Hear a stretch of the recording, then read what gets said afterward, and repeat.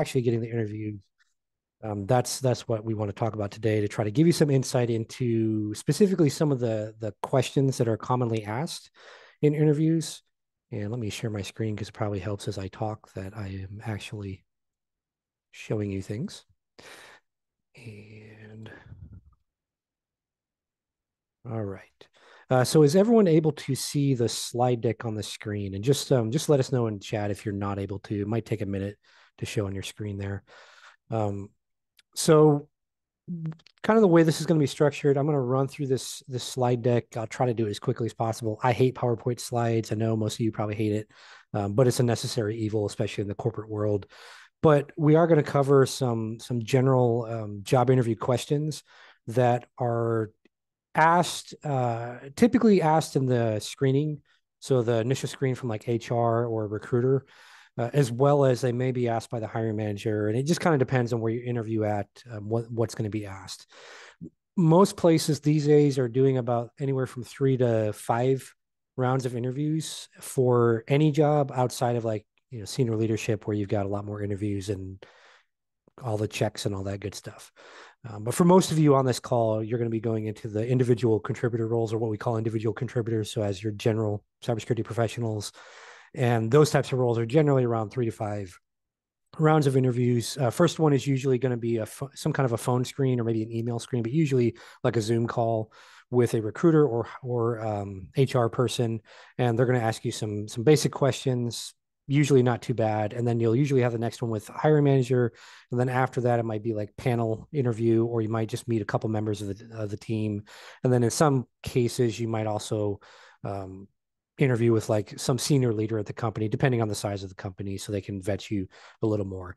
I'll tell you right now from experience, if you're getting like 8 rounds of interviews, the company sucks, unless it's like a Google or something. Even Google doesn't put you through that many. So just keep that in mind that it's probably not the right fit, and you probably want to just save your time and go someplace else. So, anyways, we're going to talk about what I call the world famous question. Gina's graciously volunteered to give an answer to that, and then I'll show you kind of a structure how to answer that, along with some of the common questions I mentioned. We'll talk about the mental game. This is actually, in my opinion, the most important thing, but most people ignore it and just try everything else. They collect certs and degrees and all this stuff, but really the mental game is the starting point of what you need. We'll talk about some of the fears of interviewers, just so you can kind of get in the mind of the person you might be interviewing with. We'll talk about bias a little bit, especially this being probably a lot of people that are not pale white guys like me on the call.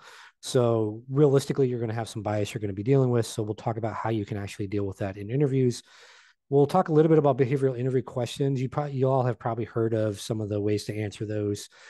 Also, I think Gina was going to email out. I shared a document with her that's I think I forget how many pages it is. It's a lot of behavioral interview questions, and many of them you're going to be asked verbatim in job interviews. So study that list, practice your answers for those, and you should do pretty well, at least on the behavioral interview side of the house. And then we'll talk about as well avoiding self-sabotage. So Gina, I know you're still helping to admit people that are coming in late, but can you just give us a kind of a quick answer, if you would, to tell me about yourself? Like, how would you answer that question in an interview? Okay. Well, this is one of the hardest questions for me, but I would definitely say that I have experience in everything from emergency services to youth ministry to operations now with BlackGirlsHack. But my goal is to position myself as a leader that empowers people, but also opens doors for others to get into the industry as well. Excellent. So pretty good answer there. Um, Depending on the role. So this question, you want to tailor it to whatever the role is. So you gave kind of a breadth. And again, Gina answered that actually better than 99% of people when I asked that. Most people are like, I'm a lifelong learner and I like to take long walks on the beach. And like, this is not dating, right? Like, you need to be specific. So Gina did a very good job without us having actual position or anything like that she's going for. So good job, Gina, on that. You get a gold star from me. So let's talk about how do we actually answer this question? Like, what's kind of a structure to do so? So this, tell me about yourself. What they're really trying to look for is just a brief overview of who you are professionally, a couple of specific things that are tied to the role. It could even be just one thing. Like I did, I worked this project and this is a result. And then why do you even want to be here? Like, why'd you apply for this job? Why are you on this interview? So I have an example here. I'm not going to read all that to you, but basically it talks about your background. You've got some experience. You did this, particular project, and this is the end result. You're not going to always have metrics, but where you can try to put those in. And then why did this opportunity catch your eye? Because blah blah blah. And this answer I give here is kind of generic. Oh, the company mission, etc. The more specific you can get, the better. And what this does when you answer it this way, when you kind of take this structure and you answer the question this way, number one, I can't answer the question the same way as you, right? It's not a generic question that I can just answer the same as everybody else because it's based on your experience and your results that you've gotten. And then number two, as an interviewer, if I'm not a well-trained interviewer, which the vast majority of people don't get any training when they go to interview you, I'm automatically going to be impressed with you because you're not like everybody else. You're not the person saying, "Oh, I'm a lifelong learner. Look at me." You're the person that comes in, you're showing me measurable results. So when I go back and I say, "Hey, let me tell you about Gina. She's been in healthcare cybersecurity for 3 years. She said she worked on a project at ABC Hospital. She built some automation. It reduced, I forget the exact number, but it was like 10 or 11%. It reduced their support tickets to save them money. And she's really wanted to be here because she believes in our mission." What you do in that situation is you make it easy for someone else to sell you to everybody else in the company. And that's what you really want with the job interviews. You want an internal champion that's saying, "Oh my goodness, this person is phenomenal. We've got to hire them." So this is a structure, and I think so. Gina, I'll share the slide deck so everyone can get a copy of this afterwards. So you don't have to worry about taking notes for this presentation. But anyways, that's how you answer that one. I do want to be mindful of time, so I'm going to just keep jumping through. So another question you're going to get usually from the hiring manager is, where do you see yourself in 5 years? I mean, I don't know what I'm going to do in 5 years. None of us do, right? And they don't know. They don't. So the wrong way to answer this is like what most people tell you to do, like, "Oh, I'm going to be in your job, or I'm going to be the CEO of the company." Yeah, and maybe you will. Probably not in 5 years, though, right? Like that's not realistic. If anyone's on the call has ever started a business, 5 years, if you're this business owner, sure, you could be CEO. For anyone else, probably not going to happen. Really, what we're looking for with this question is we want to see that, number one, you want to master the role that you're applying for. Like, I don't want you focused on a CISO role or CISO, depending on who you ask how to pronounce it. I don't want you focused on that role if I'm hiring you for an entry level, like tier one SOC role. I don't want you focused on CISO because you're not getting there yet, right? I want you to focus and master on this role. So the way to answer this particular question is just talking about how you're going to master this role. So here's an example here. I'm going to take the next year, fully learn this role, basically, master it so I can focus on the company's needs. And then I want to be the go-to person, for X, and X is whatever, if you're a SOC analyst, cybersecurity analyst, engineer, pen tester, whatever GRC, whatever role you're going into, you essentially want to establish that you want to become a master at that as you evolve your career. And that's the way to answer this question, because now, as a hiring manager, I don't know what the budget is in 5 years. I don't know if I can get you in that role you want, that specific job title or anything like that. But I do know that you're going to take the next year. So we know we got you for at least a year. That relieves a lot of pressure on me as a hiring manager. I know I've got you for a year, at least in theory. You're not going to jump around jobs. And then I know that you want to become the go-to person. So I start thinking in my head, okay, well, how can I help her or him or they, however you gender identify, how can I help them become that go-to person? Like what, I start planning out trainings that I can send you to. I start planning out who I can connect you to in the company. All of a sudden you become an asset and not a liability. So this is the way you want to answer this question. You talk about mastering the current role, however you want to word it. So use your own wording, and then also talk about how you want to become that go-to person or that thought leader in that particular area in the future, in the coming years. And that's the way you answer this particular question, at least in my opinion. Another question, we only got this question and one other one. We're going to dive into the rest of things. What's your greatest weakness? Most people, I don't have any weaknesses. Really, the purpose of this question is to really understand, are you self-aware?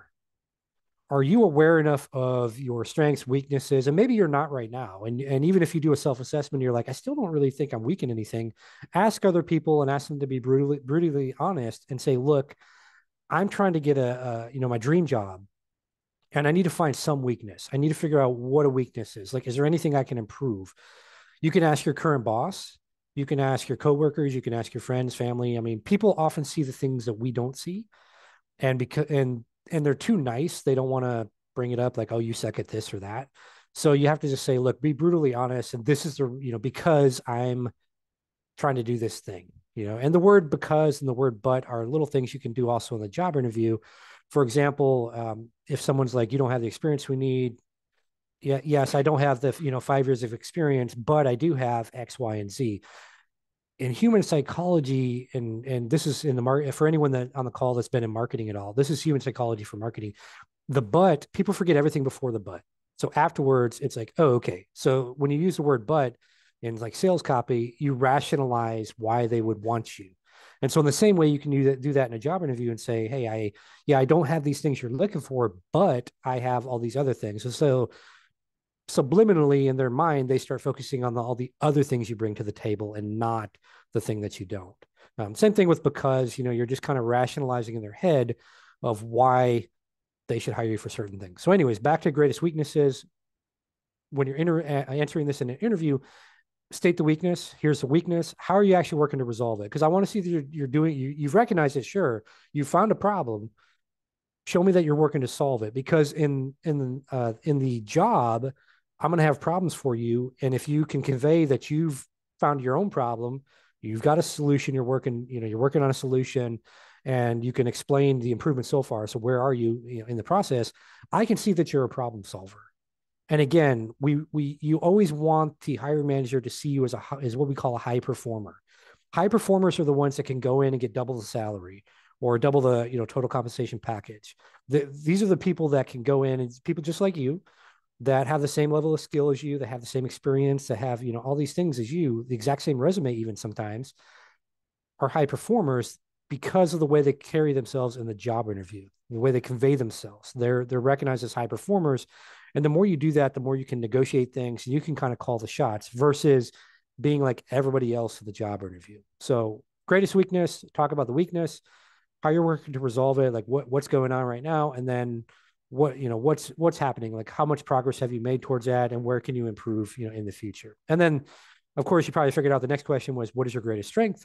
So here, just talk about the strength, like what is it, and then give a specific example of when you used it. So if you say I've got great project management skills, tell me about that. Like, give it an actual example of you running a project.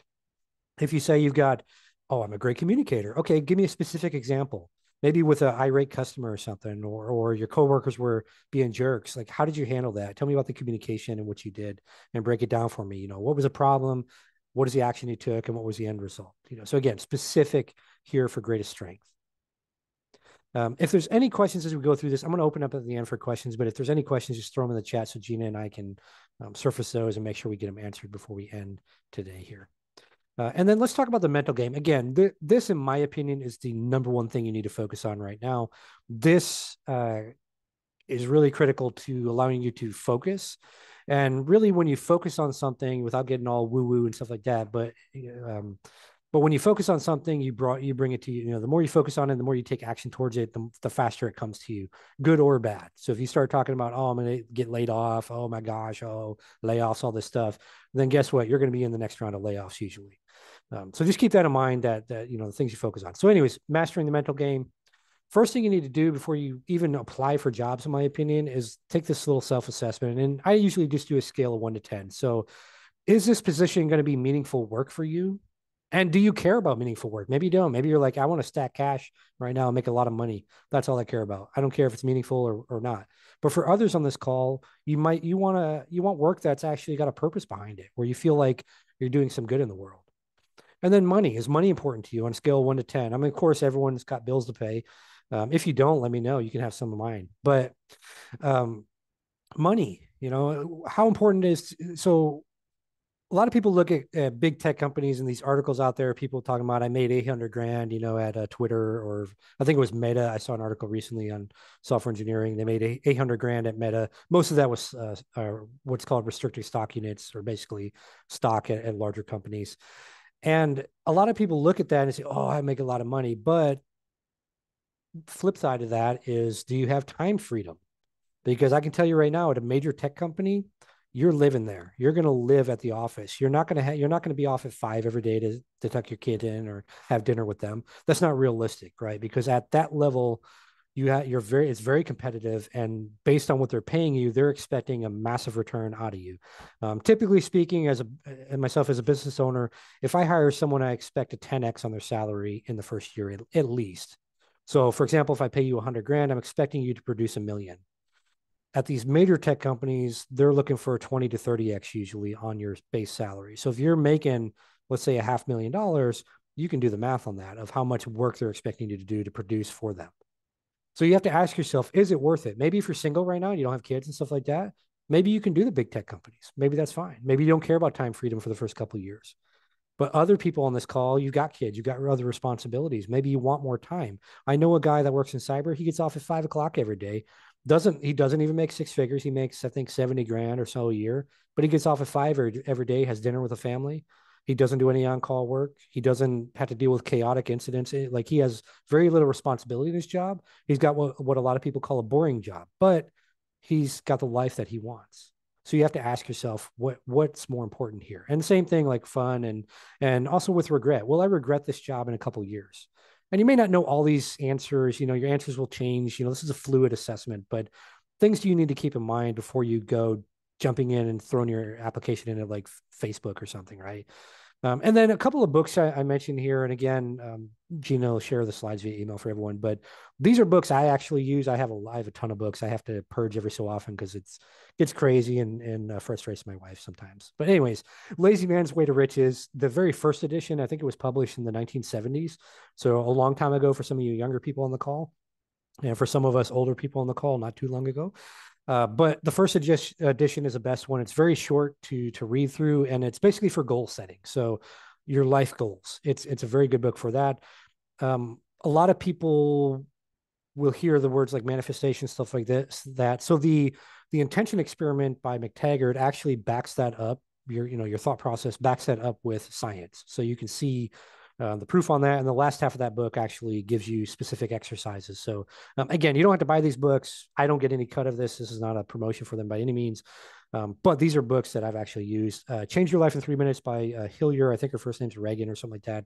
And then the Silva Mind Control Method. So Jose Silva has a lot of stuff around the alpha state, like and meditation, things like that. So anyways, you can look up some of these things on YouTube as well for free, but the books themselves, I don't think you can find those on social media. I think you'd have to buy them, but you can get a used copy. In fact, The Lazy Man's Way to Riches, I don't think you can find a new copy. They've got a newer version of it that sucks, but the old original edition, I've got a used copy of it, so I don't think you can find the original. But anyways, some books I recommend for those out there that love books, and you can get them audiobooks too. But I'm a little old, so I like paperbacks.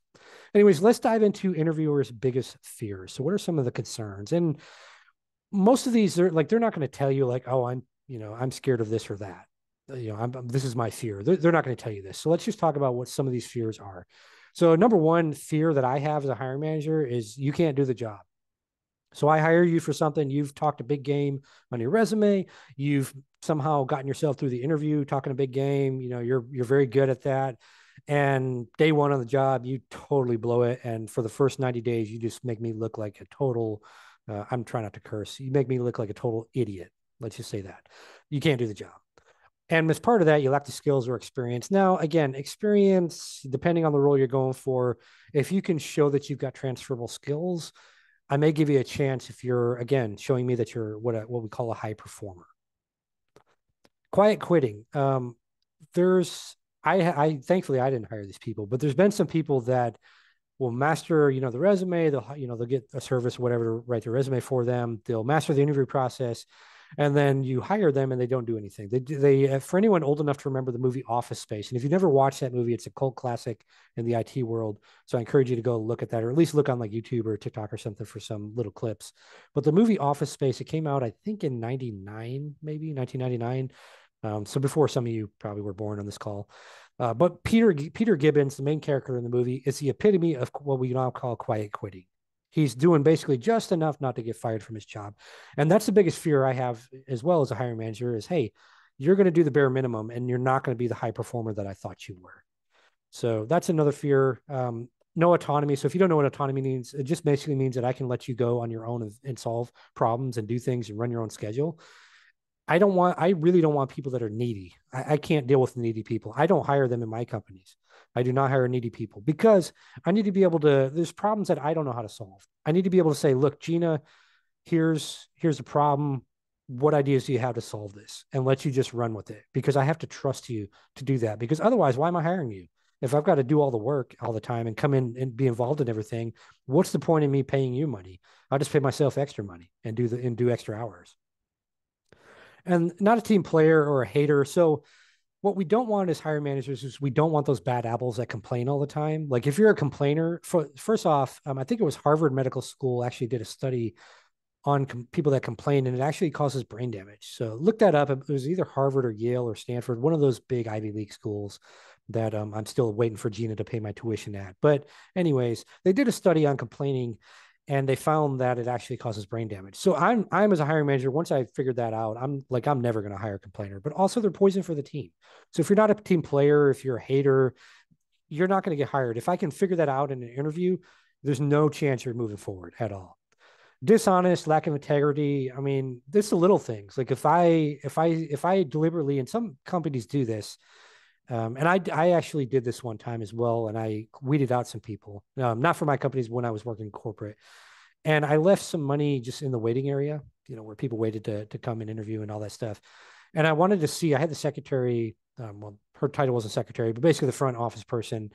I had her monitor, and we also looked at the cameras to see like who would just pick up the money and like give it to her and say, hey, there's some money, or who would ignore it, or who would put it in their pocket. And the people that put it in their pocket, we immediately canceled their interviews because this is dishonest, right? It's not your money. If you're on the street or something, sure. But like you're in an office, like the right thing to do is say, hey, I found this. And we may tell you, like, yeah, just put it in your pocket, no big deal. Finders keepers, right? But dishonesty is a huge thing because if you're dishonest in something like that, how dishonest are you going to be on the job? You're going to become an insider threat for me. And I don't want that in my company. No show. And this is not about the interview. This is actually about the job. Like I hire you and you never show up. So along with the quiet quitting, you just don't show up. Slow learner. And that's not saying that if you have like a disability or special ability in learning, that's a bad thing. But I need someone that at some point can do the job. I don't need someone that like I keep sending through trainings and spend tens of thousands of dollars on different instructors and all this stuff, and you're still 6 months out still not able to do one thing on the job.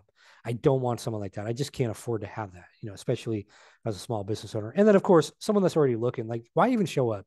And again, that goes back to that self-assessment. If you're just getting this job, and that's fine, right? You got bills to pay. If you're just getting this job though to just get the job to pay your bills, I'm not going to tell you to be dishonest in the interview, but like at least hide that in the interview if that's all you're trying to do, if you're already looking. But my recommendation is like find something you're going to stay at because that's how you actually get yourself in a good financial position. It's not by changing jobs every 6 months, unless you get a lot more money. But for the most part, if you stay at a place a couple of years, you should be getting raises, especially larger companies. And then all this stuff could lead to me potentially as an interviewer, if I'm just, corporate type, I could potentially get fired if these things happen because you're making me look so bad. And then just keeping going into some of the other biggest fears, you don't prepare for the interview itself. That's just I mean, like you can tell when people don't do research on a company. You should know the company culture, in my opinion, before you come to the interview. That should not be a question you ever ask. I am going to give you a question in a little bit here that you should always ask when they ask you, hey, do you have any questions for us? There's one question I always recommend you ask because it's going to give you so much insight into how you need to approach the rest of the interview process. But don't prepare. You don't listen in the interview. You talk too much. Some people say, "Oh, this is your time to shine. You need to control the interview. You need to blah blah blah." That works fine for an untrained interviewer, but any company with a mature process, especially larger companies, if you're talking too much, you're turning them off essentially, right? They look at you as like, okay, you're just kind of BSing your way through the interview. You're not giving me the specific measurable information I need to fill out my form that I've got, my checklist I've got to go off properly. And I mentioned earlier that list that Gina shared out of behavioral interview questions. A lot of those questions are again asked verbatim in interviews, and they're on a checklist. So the interviewer just goes on a checklist and they check off, you on these different questions and give you a score essentially. Your body language in the interview shows that you're not interested. You're just kind of lazy. You're sitting back. You're like, yeah, whatever. I'm not going to hire you. I'm not going to move you to the next round usually because it's like you don't want to be here. is what I'm getting. Maybe that's not true. So if you need to record yourself preparing for an interview, like pretend you're in an interview and just look at your body language afterwards and say, am I, and have other like your friends and family look at it too and say, am I conveying that I actually want to be in this interview or not?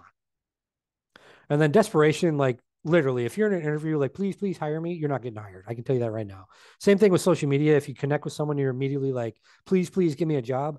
Nobody wants a desperate person because you're desperate. And as soon as something else comes along, you're going to take it. And it's expensive. If anyone on the call has never worked as a hiring manager or ran a budget, it's expensive to hire people. Depending on the role, it could be anywhere from 50 to 100 grand to hire someone and and go through that entire process. So I don't want to spend that money if I don't have to. So if you're desperate, you're not getting the job. All right. So we talked about kind of red flags. Like, how do you actually impress these people though? Prepare for the interview. That's hands down the number one thing. Know about the company, know what the company does, have a grasp on that, know about your role and kind of how it would tie into the bigger picture. Look at some of the recent social media the company's put out. Like, are they working certain projects? Are there anything you find interesting? These are all things that can help you in the interview when they ask you, what do you know about our company? Then you can actually answer that question effectively. Listen to the interviewer. Oftentimes they'll actually give you the answers. And like I said, I'll talk about a question in a little bit here. Oftentimes they'll give you the exact answers you need for later interviews. So if you're talking to the recruiter or the HR person, oftentimes if you just listen to them, they're going to give you little tips and tricks and insights and things like that. So when you go to the hiring manager, you can ace the interview because you know that what they're looking for. Be positive. Again, going back to the mindset stuff, right? If you're a negative person in the interview and a complainer, I like, oh my gosh, traffic was so bad. I don't care about that, right? Leave early next time for an interview. If you're late, whatever. I mean, nowadays most interviews are done via Zoom or Teams or whatever. Why are you late to the interview, right? You should come on. You should try to tech, get your tech set up in advance. Try to show up a few minutes early. Even if I start the interview right at the time, you should show up a couple minutes early so you can handle all that stuff, make sure it's all working properly.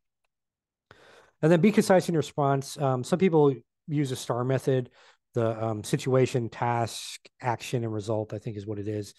But I like problem, action, result because really you're going to be telling like a story. You're going to be basically telling the situation and you're going to be talking about the task that you did. All that's wrapped into problem, action, result because that's how we talk as humans. We don't just we don't tell the story first and then talk about what we did. That doesn't make any sense. So problem, action, result is one I like to tell people to use.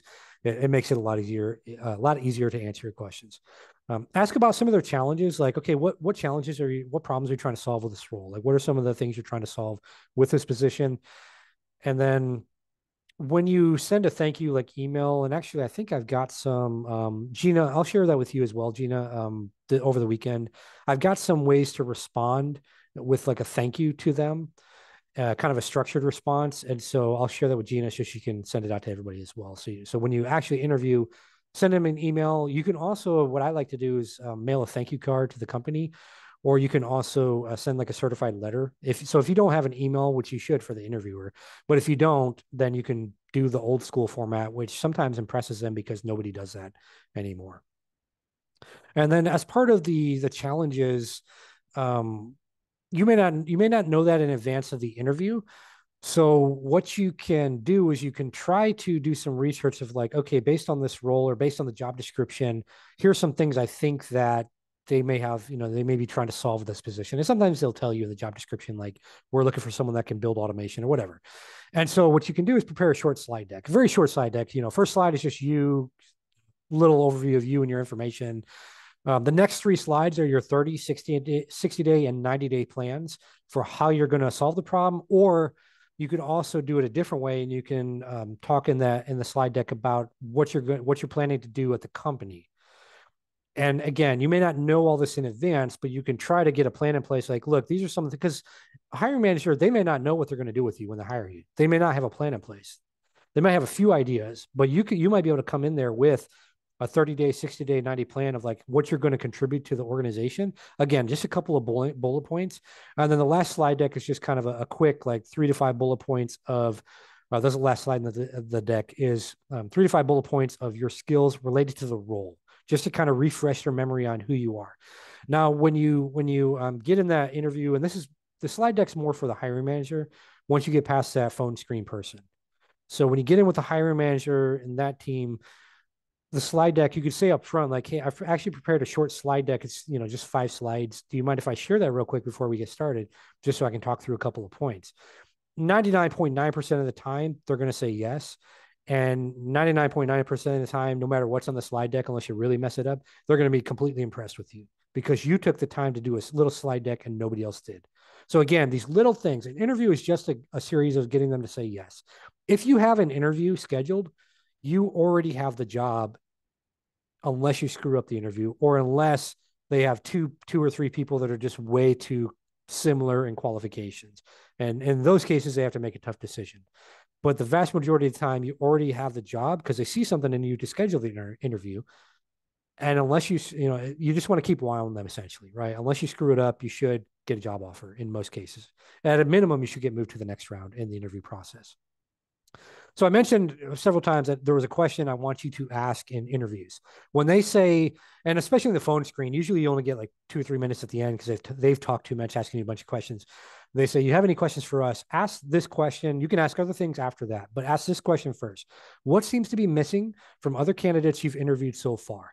This is golden. They're going to tell you exactly what's missing, what the gap is. And now, when you go to the next round of the interview, you know exactly what to talk to because guess what? This is what everyone else is missing and you have it, or you can talk to how you're going to get it or how your transferable skills are going to match to what's missing. This works so well. And it also impresses them so much. Using this question, I never did not get moved to the next round in an interview.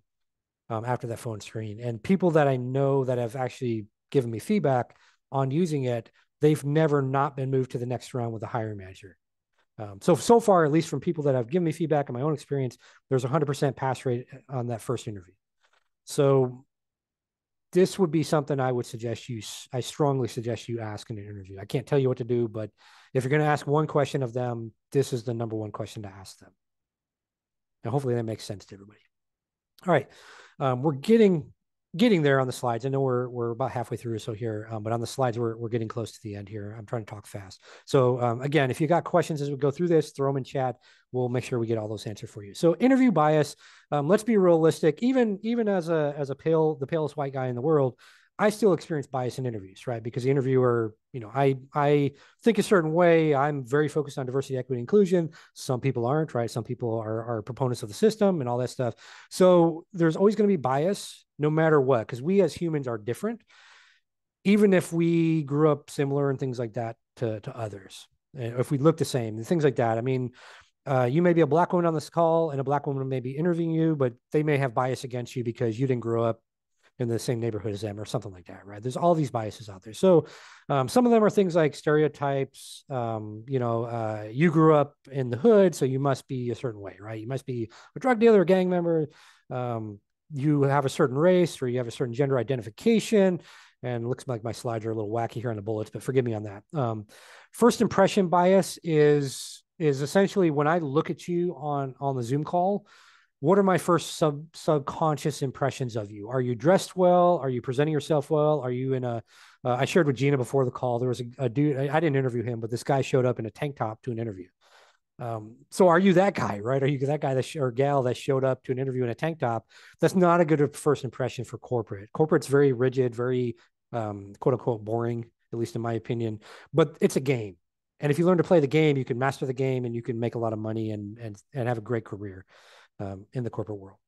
Similar to me is so for example, if you're able to find out who the interviewer is in advance and go on social media and just look at some of the things they're interested in, you can bring that up in the interview and now they feel like they're similar to you, right? This person's similar to me because they like these things that I like. So similar to me is subconscious. We try to find some connection to people and the more you're able to kind of flesh that out, you can address that particular bias. And unconscious bias is another one where I may not be aware as an interviewer that I've got these, biases going on, but they still, exist. Recency bias is I'm going to remember the last person I interviewed. So if you can, when you schedule interviews, try to get the last slot of the day, especially if you can interview on a Friday at the end of the day, because all weekend long, especially if you impress them, they're going to be thinking about you for the job. They're going to forget about everybody else they interviewed for the week for the most part. right? If you can't get the interview at the end of the day or like end of the week, anything like that, then again, you want to do the thank you emails, things like that to resurface yourself as the number one candidate for the job. And then age, I mentioned Gina and I are only in our early 20s, but let's be realistic, I'm not. And there may be some bias based on the age, your age, ageism is a real thing. One of the concerns around age specifically is, oh, this person can't take any direction from like a younger, member of the team or whatever. So if you feel that you're in an interview with someone that, and you just feel like there's maybe, it's not going so well because you feel like, yeah, I think there's some ageism going on. The way to address that is say, I just want to be, can I say something or whatever, interrupt them a little bit, let them say, yeah, it's okay. Say, I just want to address, some companies I've interviewed at have concerns that based on my age that maybe I can't work with, a younger team, or that I can't take direction from a younger boss. But, and if remember the but, and because I mentioned earlier, but, and then mention a specific example of either a real example you've gone through of how you've taken direction from a younger boss or younger team members or whatever, or just give an example of like how you would handle that situation, right? Okay, but if I did have a younger boss, I would be very open to their suggestions. I would look to them because they're in a leadership role. I would look to them to be a leader, and I would feel that my experience could also bring significant contributions to the team because I may have a lot of life experience that they don't have yet. So I think there's a great benefit for someone of my age to be on the team, et cetera, et cetera, et cetera. And you tailor that to how you would. But that's how you address any of these biases. If you feel that you're in an interview and that these biases are going on, first impression, of course, dress well, be professional. That one's easy to overcome. But these other ones, you kind of will get a gut feeling in the interview if, these things are going on. And so just kind of, it's a fluid thing, right? You may not always get these, especially a trained interviewer.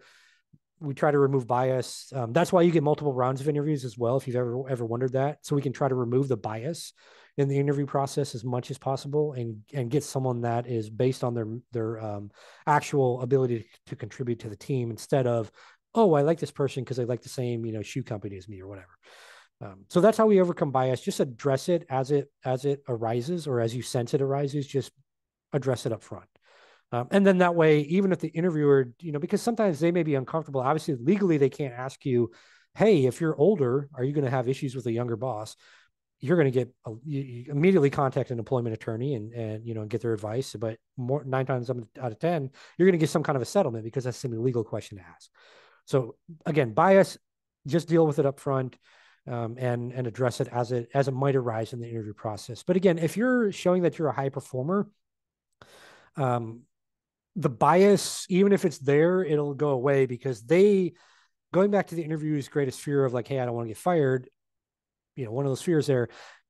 They also don't want to get in trouble that if you're a high performer, and because the interviews are usually recorded, someone else looks at that and they're like, well, this is a high performer. Why didn't you move them forward? They can't come out and say, oh, it's because they were older, right? Or it's because they were black or Latino or they were white or whatever. They can't do that, right? Because they're going to get fired immediately. And, you're probably going to get someone reaching out to you, hopefully to try to prevent you from suing and things like that. So anyways, let's jump into behavioral interview questions. Problem, action, result. I already mentioned this. You can use STAR method if you want to, but the biggest thing here is preparing in advance. So you have actual scenarios. So whatever question they throw at you, and most of them are in similar categories, really what we're trying to determine is, have you been in similar situations, or can you think of a similar situation that would apply in the scenario I asked you about, so I can see that you're a problem solver? That's really all behavioral interview questions are looking for. Are you a problem solver if we put you in different situations? That's it. So that's why it's so important to practice these, because these are a good chunk of your actual scoring on interviews. So things like your body language is important, the power of your words, of course, actually sharing, specific metrics. So for example, if I'm an untrained interviewer and I ask someone this question, where it's got a question mark at the end. So any question they ask you with a question mark at the end, you can know in your head after this session that that's an untrained interviewer, because trained interviewers ask you something with a period at the end. And I'll give you an example. So how would you handle a difficult customer? With a question mark there, that opens it up to you giving me some theoretical answer you read in a book. Like, it's not specific. And you might answer with a specific, but most people can give a theoretical, thing, whatever. Now, if I say, tell me about a time you handled a difficult customer, period at the end of that, right? It's a slight change on the words, but I'm asking you for a specific example. Now, for all of you on this call, when you get asked, if you get asked, with a question mark at the end, like how would you handle a difficult customer? Don't go theoretical. Have a specific answer. Impress them. Show them that you control this interview, that this is your space, this is your time to shine, that you're the expert, that you're a high performer, and you're going to do well. Because it also makes it easier on them because they don't know oftentimes that they're not trained well as interviewers because they don't get trained, right? So they're just thrown in the mix from these companies. Some words to avoid, and the reason why is because these are words that show weakness. They kind of put the the ownership of whatever the project was or the situation on somebody else, like, oh, they did, you did this, and you're them, things like that. Words you want to use for high performer: I did this, and the more specific, like, I did this, Gina did this, Sally did this on this project, to help the customer, and this was the end result that happened. We did this, it happened to us, and so this is what we did, et cetera. So just, again, change in words, but it has such a huge impact on your ability in the interview to get to the next stage and also to command very high offers. Self-sabotage, we're not going to spend a lot of time on this, but can you just ask yourself in your head, can you think of some things that would sabotage you during an interview? And these are some of the things, right? You're dependent on a single skill to make it all magical. You're resistant to change. You see this a lot with older IT people that don't want to learn any cloud-based skills. Guess what? Most companies these days are using some kind of a cloud environment. So you better get up to par on that. You got to constantly be learning. If you want a cybersecurity job, for those that are newer to this and trying to get your first job, it's never ending learning. I still, learn stuff, right? I still go. Gina still goes. All of us that you see, and we look like we're crushing on social media. We're putting in a ton of hours behind the scenes to learn all this stuff. Not adaptable, no attention to detail, et cetera. I'm not going to read all those, but basically, we want to see that you're a team player. We want to see that you're multi-skilled, that you're constantly learning, that you're open to change, that you can adapt to different situations. Because honestly, in cybersecurity world, things are going to change instantly sometimes. And they usually happen like Friday night, 5 o'clock or around this time when you want to go home, and all of a sudden, the jerk hackers get in and mess things up. So last slide here. Number one, get your mind right, get focused, use the self-assessment I mentioned. Also, write out what you want to happen. This actually helps quite a bit. So when I say write out, don't say I want, just talk about the interview as if it happened. So for example, say, if like Gina's interview, for example, so the interview with Gina went so well. She didn't ask me any difficult questions. I had a phenomenal answer for every question she did ask. It really felt like a conversation with a friend. It didn't even feel like an interview. And she quickly moved me to the next round of interviews. Bam. Right. And guess what? Even if that doesn't happen, maybe it didn't happen for some other reason. Maybe it wasn't the right job for you or whatever. But this stuff actually works. Again, that book I mentioned earlier, The Intention Experiment, backs it up with science. So everyone that's used it, it happens quite a bit. The minimum thing it does, it puts you in a positive mindset, which helps so much when you go into an interview, because now you feel comfortable because you already wrote out what's going to happen. So you already know what's going to happen. So now you just go into the interview, chilled, laid back. It's all good. Create the short slide deck I mentioned. Ask about their challenges if you can. If try to solve their problems, and then as part of that thank you send them. If you get a problem out of them, send them your thoughts on a solution to that problem. Whatever that problem is. There's a good example is an attorney that a friend of mine knows. The friend of mine owns an interview software company, anyways, and also a hiring software company. They work with a lot of the big companies and stuff. Anyways, long story short, he worked with this attorney that's an older attorney, and was worried about ageism, and so essentially he's like, look, just go in the interview, ask them some of the problems, and then send them a detailed solution and a thank you. So that's exactly what he did, because in the interview they didn't move into the next round. But even though he didn't move to the next round, he had asked about a problem they had. They actually gave him 3 problems. He picked one of those. He solved it as if he worked there already as an attorney. He sent that to them via certified mail, mailed it to them. They were so impressed with that, they called him back. They created a job for him because they'd already filled the one. They created a job which was double the salary they were going to offer for the original role he applied at. So he got double the money and a better job and all this stuff just by figuring out a problem they had, sending them his thoughts on a solution to it, and being in depth. And you may not, if you're new to cyber stuff, you may not be able to go too in depth on things, but go as deep as you can and send that to them. Hey, you mentioned this on the interview. Here's a problem. Even if they don't move you to the next round, but you really want a job there at that company. Hey, here's the problem you mentioned on the call.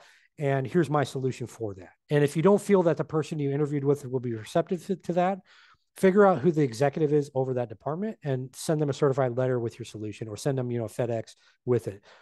Someone's going to be impressed there. And even if they don't have a job now, you've impressed them. You're in their mind. They may know somebody that has a job open for you. And now you're someone that they trust because you solved a problem for them.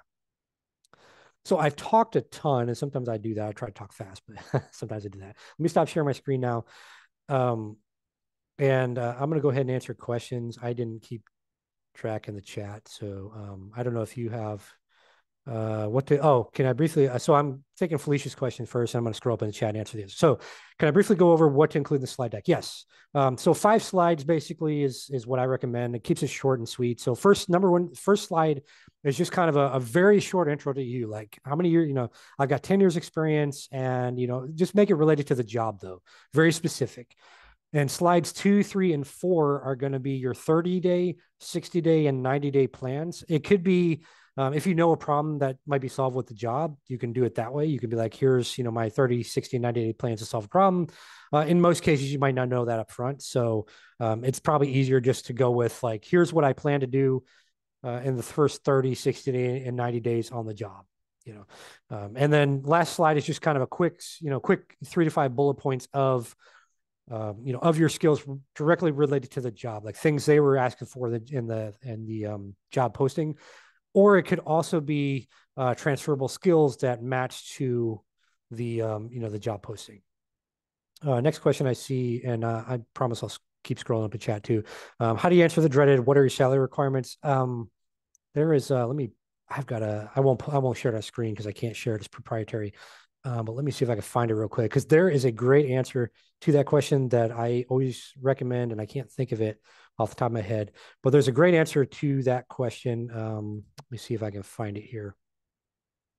Bear with me, all. Apologies on that.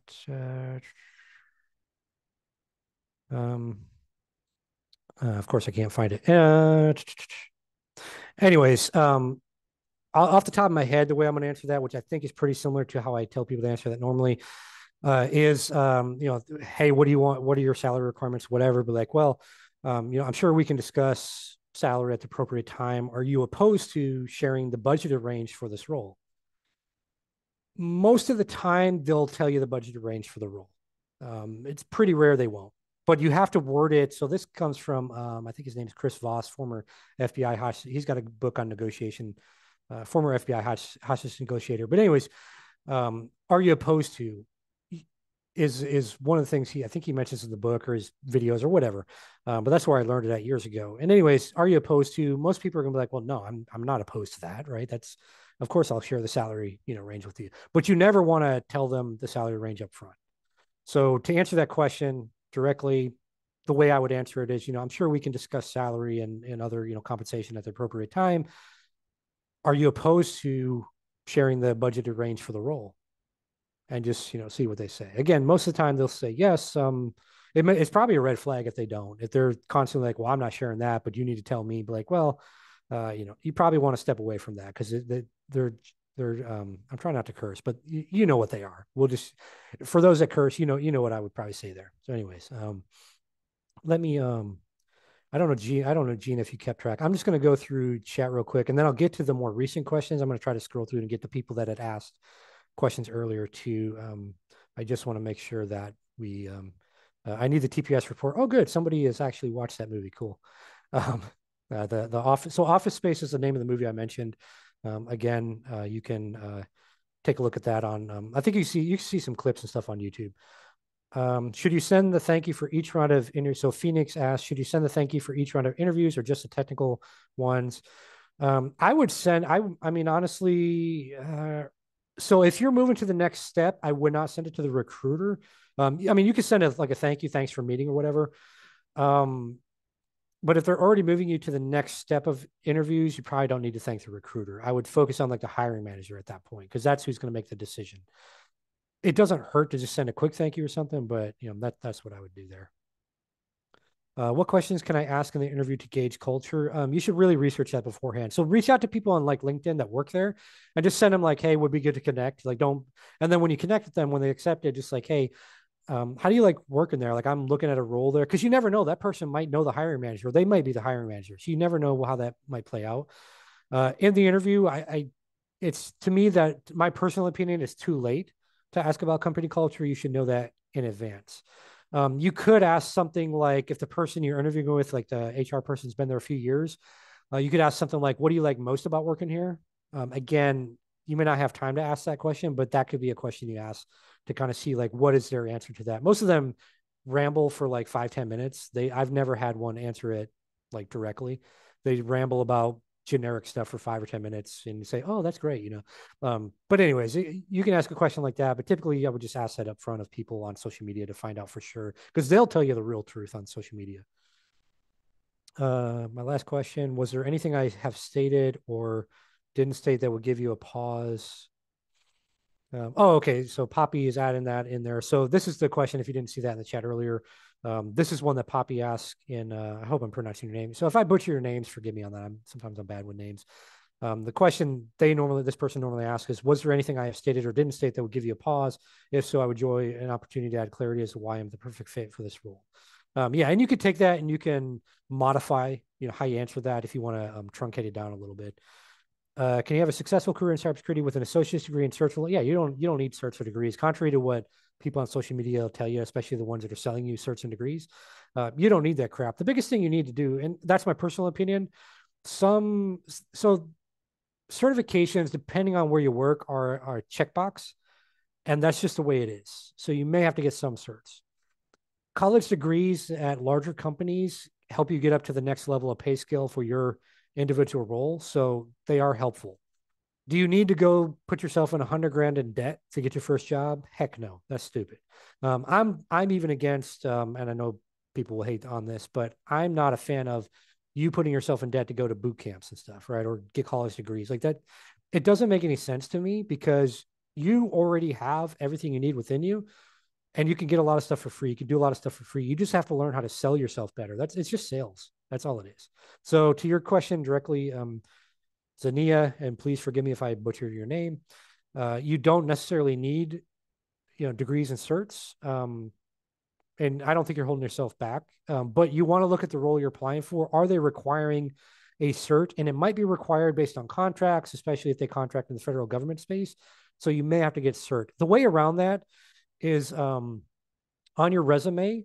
If you, like they say you need Sec Plus, put you just buy a $10 course on Udemy or something and say you're studying for Security Plus, or buy a book and put on your resume you're studying for CompTIA Security Plus. So when they are searching for keywords in the ATS, your resume flags and they pull you in for an interview. And then you can explain it in the interview. Yeah, I'm studying for it.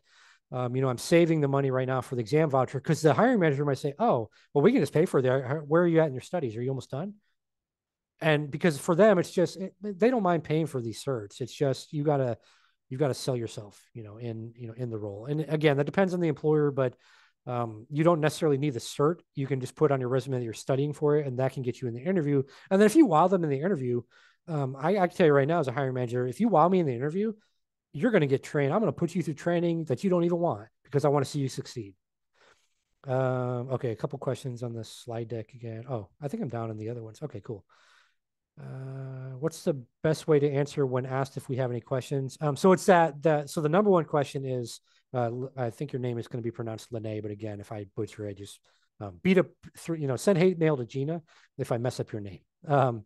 But what's the best way to answer when asked if we have any questions? That number one question I said, right, which is basically what seems to be missing from the other candidates you've interviewed so far, and then just shut up, let them answer. They'll usually ramble for 5-10 minutes on, whatever. And they'll tell you exactly what's missing.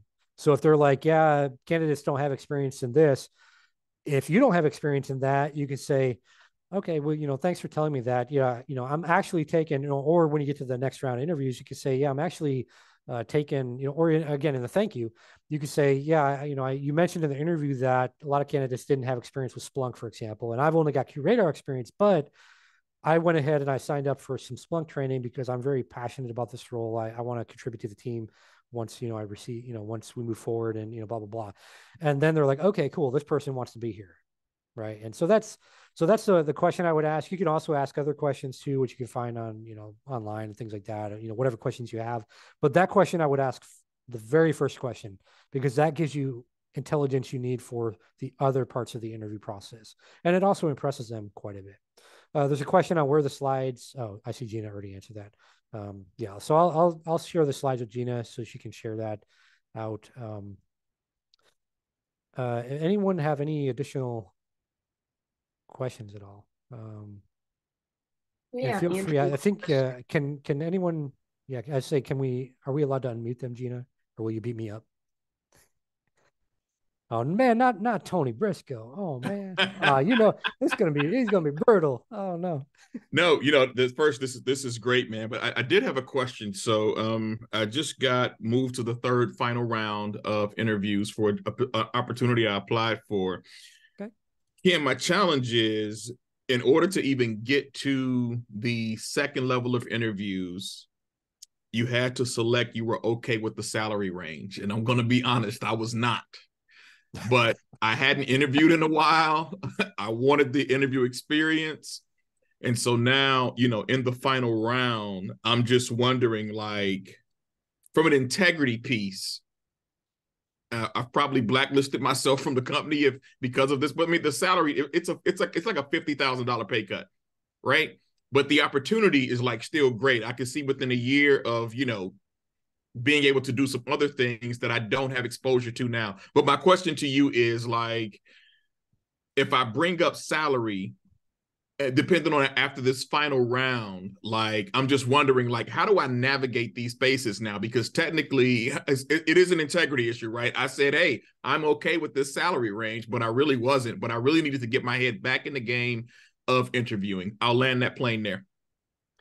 So I guess the question I would have is, in your opinion, Tony, do you really think that in the next couple of years, this company base wise can get you back to your level or beyond that based on the role? Because you mentioned it's got a lot of opportunity, but just realistically, do you think that they can get you there? If there's any hesitation, then you may want to, look at other things. I can't tell you what to do. But to your question directly, it's a 50 grand pay cut. So I mean, when you get to the round of where you're actually negotiating and they're like, all right, we want you, just be transparent, be like, look, I mean, to be honest with you, that base is 50 grand lower, than I'm making now, and I would, me, I go above. That's 70 grand lower than I'm making now, that's 80 grand, that's an 80 grand pay cut or whatever, tell, I would inflate the numbers a little bit. Cause I mean, come on, they're gonna make a lot of money off you, Tony.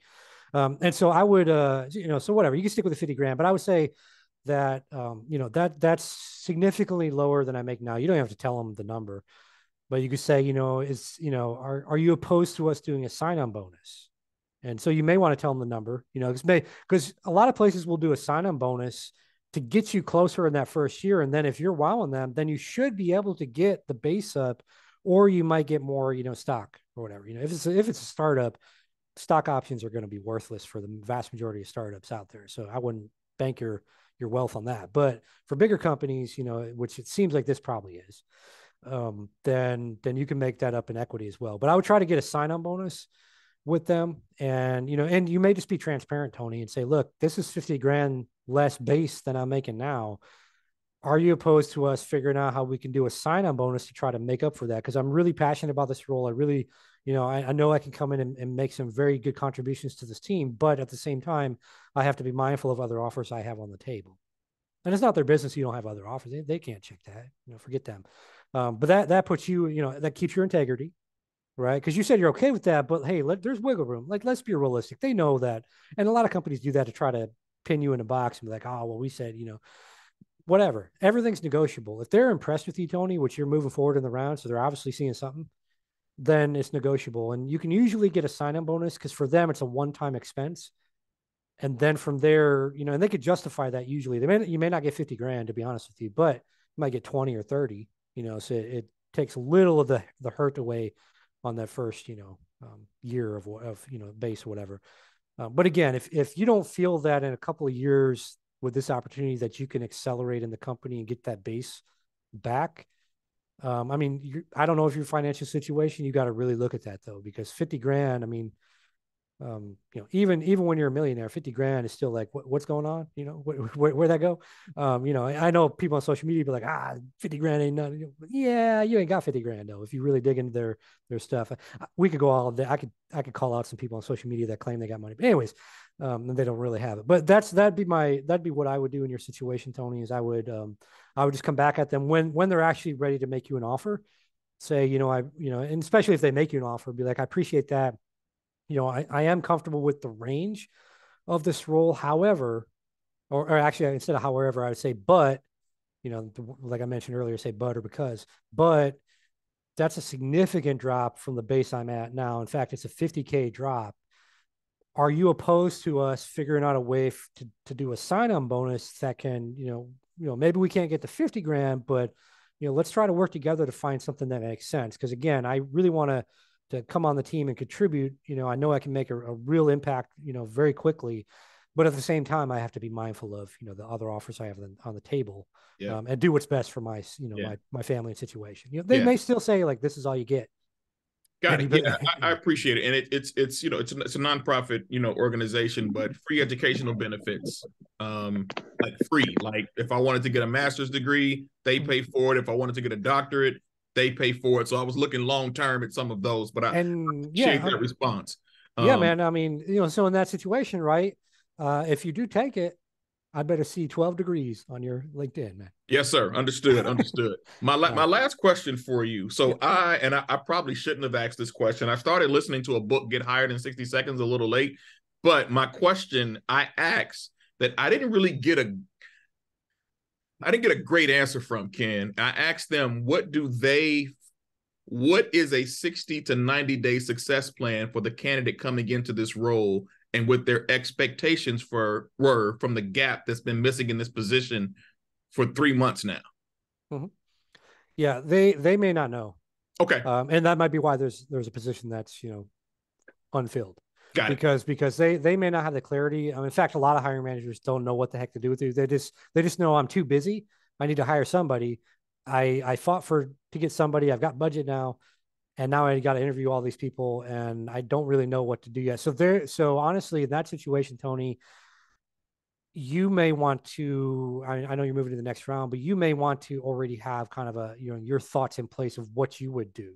Because I know your experience, you're not a newbie on this call. So my suggestion is, and is this a nonprofit we're still talking about, the nonprofit? Yes. Okay. Yeah. So I mean, definitely a nonprofit. They have no clue what to do with you, Tony. So yeah, definitely you'll want to come in with kind of a game plan. Like, this is what similar organizations would typically have me do. You don't want to make it look like you're coming in like, I'm the greatest, but you want to come in like, hey, this is what a similar place might have me do. Just want to give you some ideas, because I didn't know if you had a specific roadmap or whatever. Now they're totally in love with you, Tony, because they're like, oh my God, this guy just gave me what I need for metrics. The KPI I got to report back to my boss. He literally just gave me the roadmap, and I'm going to pretend it's my idea. But Tony's my favorite guy now. So yeah, he can get those masters and doctors, whatever else, So yeah, that's how I would do that one. Just sometimes you have to guide them, and for everyone on the call, the easiest way not to get fired is to make your boss's life easier and make their boss's life easier. The more you do that, the more you're going to start to see your coworkers get fired and laid off and things like that. And you become the person that is, you're like the last one laid off usually, unless you're at a very massive company where you're just a number on a spreadsheet. But usually if they do cuts, it's everybody else. And you're the person that's still sticking around because you made everybody's life easier. Because I don't keep people that are causing trouble, you're the first to go. So if you cause trouble, if you're on this call and you're a troublemaker, you're gone. You're gonna be the first to go. So just keep that in mind. Make people's life easier. You'll be good. Phoenix, I see you have a question. What's a good period to expect? You've been ghosted. So these days, man, some of these companies are taking like 6 months to reach back out on a phone screen. So, it's hit and miss. I think the best thing to do is, and also HR and recruiters are quietly quitting too. So they don't even give the hiring manager your resume sometimes and your stuff. So I would try to figure out, try to make contacts at the company, try to also figure out who might the hiring manager be, and try to contact them directly.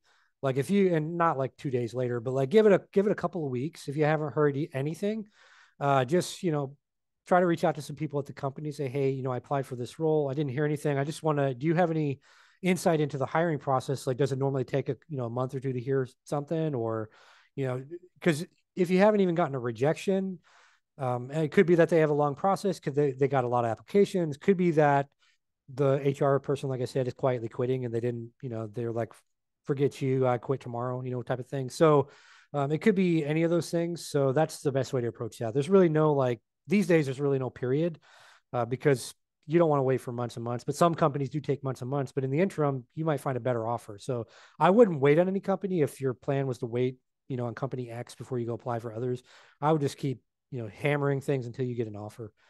Um, you went for the million. I forget what I said there, but yeah, I'm expensive. So a lot of companies, in fact, I have a friend he owns a company, and he reached out on a call one time, and we chatted because he wanted to step away as CEO and bring me on board. But we chatted a little bit, and he's like, "Look, we can't afford you," and we didn't even talk about an offer. But he's like, "We can't afford you right now." He's like, "I'll reach back out when we can." I was like, "Okay." Um, but that's when you're a high performer, when you interview well, like we talked about on this call, that's what happens. People reach out to you for roles eventually in your career. Like, people, like, they reach out and they know they can't afford you. Like, you come with a price.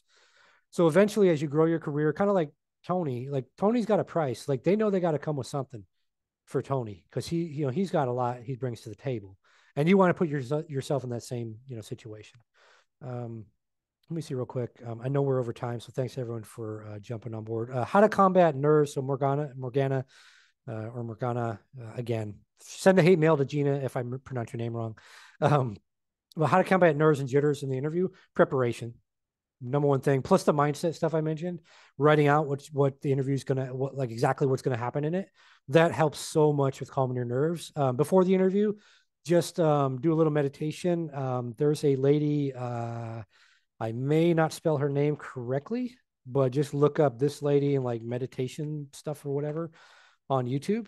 She's got a bunch of videos, and like just listen to one of her videos on something around meditation, just something to relax your mind. A lot of the meditation stuff out there is just junk, just to get you to view the video so they can get some money from YouTube. But her stuff is pretty good. It's very actionable. But that's the biggest stuff, Morgana, is preparation. The more you prepare for something, it's just like back in the day, I had a different life in the special operations community in the military, and we train so much. And so when you actually go out and do stuff, it's just natural. You're comfortable. You're obviously you're stressed because it's a stressful job, but you don't have the nerves and jitters. You're just you never, the way we used to say it is, you never rise to the occasion. You fall to the level of your training. And in the same way for interviews, you fall to the level of your preparation for interviews. So the more you prepare, the easier it is when you go into the interview. You feel comfortable because you're like, well, whatever. I mean, if this doesn't work out, I already wrote out what's going to happen. But if that doesn't happen for some reason, I'm totally cool with that because I know that something better is going to come along. And when you get your mind thinking like that, thinking positive versus thinking negative, like most people, you get so relaxed, so comfortable. Like, life becomes honestly so much easier. You still have challenges, but it becomes, so much easier. Um, I'm looking for any other questions. Good luck. Okay.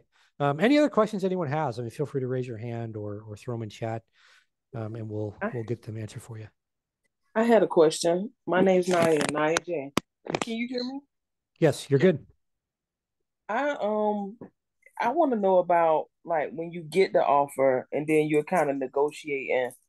Um, I know you can negotiate like base salary, stock options, PTO, but maybe what else can you negotiate to kind of stack your offer, especially if the base salary isn't up to par? Yeah, so great question. Depends a lot on the company. Larger companies are going to be pretty limited, but what you might be able to do at a larger company is negotiate like let's say they're in person, that you can work from home every Friday, or let's say it's remote, that maybe you can take Friday afternoons off, or leave a little early or something like that. So little things like that you could do. Most companies these days have like what they call unlimited vacation, even though they really don't want you to take unlimited vacation. Most of them start complaining when you take like 30 days or more a year. But anyways, if it's a company still with like PTO, you might be able to negotiate an extra week or two. If it's a smaller company, I know, I don't know them directly, but I know a professor at a community college in a state up north, and they had a student because their students are in demand. Like the local companies hire them like before they graduate, and so this one student had a couple offers from bigger companies that were obviously much more base salary than the other place could do. But the smaller company was like, what can we do to get you? Like, we really, really want you. And so they're like, well, I want to, if y'all know the Jeep Rubicon vehicles, I think I'm pronouncing that correctly. This guy was like, I want one of those. And so what they did is they worked with a local dealership, and they were like, can we do a used one? Like, will you take a used one? And he's like, yeah, that's cool. So they worked with a local dealership, and they got him, I think it was like 2 years old or something, but he got basically a Jeep Rubicon as part of his sign-on bonus with a That's smaller nice. company. So like depending on the size of the company, you can probably like smaller company. I mean, it doesn't hurt to ask. You can even a big company. You could be like, hey, is there any room? I would really love a Jeep Rubicon, right? Or and you could joke, you'd be like, I would really love a Rolls Royce, ha ha ha. And they might be like, well, we can't do that, but we could do a Toyota, And be like, okay, cool, yeah, whatever, because you can always sell the car for 10, 20 grand or whatever, and have yourself a nice little bonus. So anything that you can really think of. You could also negotiate. Tony mentioned, the education component where he's looking at that nonprofit. You could also try to negotiate that too. You could try to see if they'll pay for you to go like get a SANS cert once a year. That's maybe paid by your team's budget. Be like, look, I'd really like to get a SANS cert. Can we negotiate where maybe in year 1 and year 2, I go get one SANS cert each year as part of my sign-on bonus? I mean, I would just honestly, Naya, I would honestly just take a piece of paper and just kind of brainstorm and just, and over the weekend, and then set it aside for a couple of days and go back to that piece of paper and or your phone notes or whatever, and go back and brainstorm some more. Like anything, you could even probably convince them to buy you books or get you a membership to like Pact Publishing or O'Reilly or something like that, or even get them to if you What about you got me thinking professional memberships. I'm a member of yeah the yeah Association for Talent Development. So yeah I yeah do you that can that yeah membership every year. Yeah, you could, try it. I mean, worst Yeah. thing they could say is no, but you could say, look, and when you do like professional memberships, give them a because.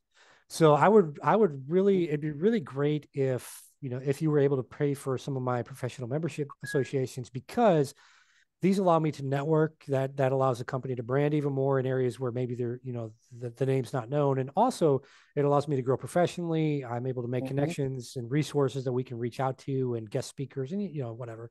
You figure out the list, but always give them a because they're normally going to have to go back on certain things to negotiate it with their boss or with senior leadership to get more budget or whatever.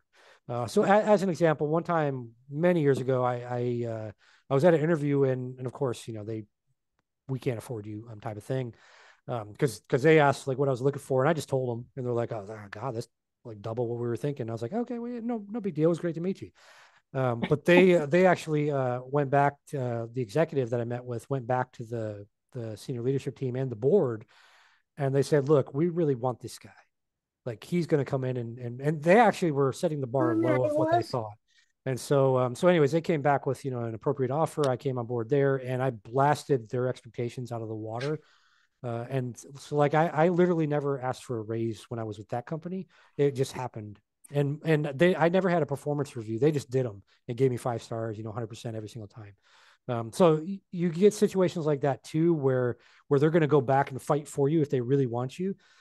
Same thing with you, Tony. I mean, it's a nonprofit, so they're probably limited on the base they can offer. But if you want a new car, they might be able to do that, for you, whatever. So yeah, anything, professional memberships, if you want certifications, if you want them to pay for college degrees, I mean, they might work with a local college where their headquarters is. And so you might get it from some college there, and that's fine. It's a degree is a degree.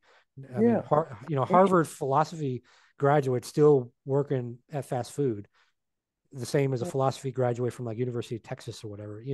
It's a degree, and they're still working at fast food because they chose a philosophy degree and not a degree where they can go out and get a job. So, anyways, that's my thought. No shame to anyone, by the way, with a philosophy degree on the call. Don't hate me for that. But college. I mean, the college you go to only matters in certain circles, and realistically, these days, those circles are very, very small. And you can get in them other ways too, and you probably don't want to be in them anyways. Did I answer your question, Naya? Yep, you did answer my question. Thank you very much. I appreciate it. Absolutely. I mean, any other questions anyone has, and if you can't think of any right now, if you think of some, Gina and I both shared my LinkedIn, I think, in the chat. So you can grab that and connect with you. I will say, if you haven't sent a connection request already, send a message you were on this webinar, because otherwise you go in the pool, and I think I've got like 4,000 requests right now. Of course, all of you will show up recently, but that just helps me know you're not a threat actor. Still might be a threat actor, but it lets me know at least you're a human, and I can carve through those pretty quickly and accept them faster. I know some of you on the call have already connected to me on LinkedIn, but again, feel free to reach out. I mean, I'm not. I know some people would put a paywall up or something like, oh, you can't talk to me. I'm a great executive in cybersecurity. You can't talk to me, but I'm not that person. I'm very laid back and stuff like that. So any other questions at all? If not, we'll wrap it up. And I appreciate everyone that was able to stay later. I know we ran over. Like I said, I talk a lot sometimes, so deal with it. Anyways, that's just me. Gina and I actually were talking before the session. Like I'm me. I'm not going to change. It'll be the same thing if you meet me in person too. So, like Gina said, probably early next week, she's going to circulate the recording as well as the slide deck. And I think she already circulated the questions. If you didn't get those, it might go to spam or something like that. You can always also, if you don't see them, you can always just reach out to me. I've got the list of questions, so I can share it with you as well. So yeah, it looks like I think we're all done, Gina. I don't see any other questions at all. Oh, what is Gina's bank account info? Do you mind sharing that with us all, Gina, real quick? Tony got me. Tony has me. Oh, okay. Okay. Yeah. Cool. All right. Well, yeah, I mean, thanks again, everyone. Appreciate you spending some of your Friday night with this. Hopefully this was helpful. And please keep me posted as you use this stuff in interviews of your success. I mean, I want to celebrate you. I want to give you a shout out on LinkedIn, if you land, that role or whatever. It helps also with your branding. If you're finishing anything right now and you want to shout out, like if you're finishing a cert or degree or you completed a course, I mean, don't hesitate to ping me. I don't mind, like, hey, look, Morgana did this, Naya did this, check it out, because it gets you. I mean, a lot of people follow me, a lot of hiring managers follow me. So you never know what that might lead to, just giving you the shout out like that. So anyways, I'll stop eating up your Friday nights. Go enjoy yourselves, eat some good food and hang with family and friends, and just have a good weekend, everyone.